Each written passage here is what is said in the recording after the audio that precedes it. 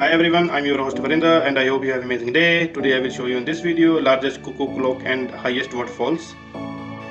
Triberg Fall is one of the highest waterfall in Germany with a descent of 160 meters over 7 cascades and is a landmark of the Black Forest region. Triberg is located directly on the Black Forest railway line. More than 500,000 people visit this nature every year. There are 3 entrances to the waterfalls. You can reach easily from the main entrance. When you visiting the Black Forest, you should definitely plan a visit to the world's largest Cuckoo Clock.